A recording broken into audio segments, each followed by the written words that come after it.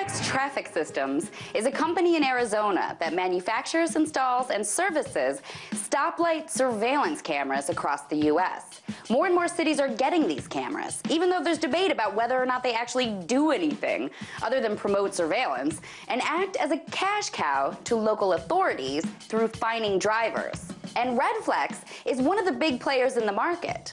Last year, the company was embroiled in a $2 million bribery scheme in Chicago. The company was bribing local officials to install the cameras there. Redflex's top national salesman, Rosenberg, was fired in the midst of the scandal.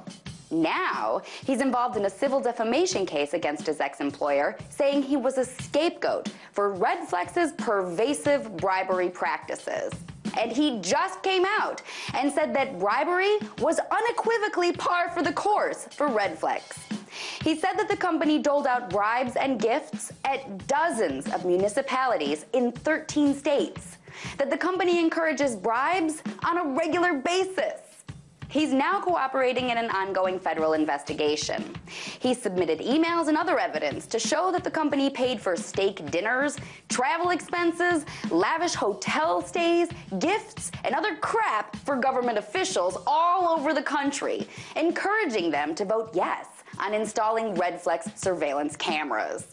That could be why so many cities are getting these stupid cameras, despite a lot of evidence that shows they do nothing for safety and only serve to fine drivers, often wrongfully.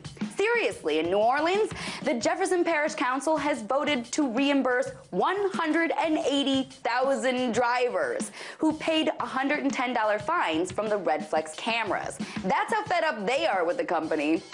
The bribery might also explain why small towns like Tonawanda, New York, are considering installing Redflex cameras, even though they only have about 15,000 people and about 100 stoplights total in the whole town.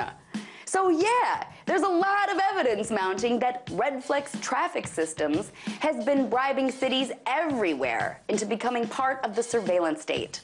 But as Rosenberg continues to blow the whistle against them, hopefully their reign of surveillance will be quelled, and they'll be the ones finally facing fines, or hopefully even worse. Tonight, let's talk about that by following me on Twitter @TheResident.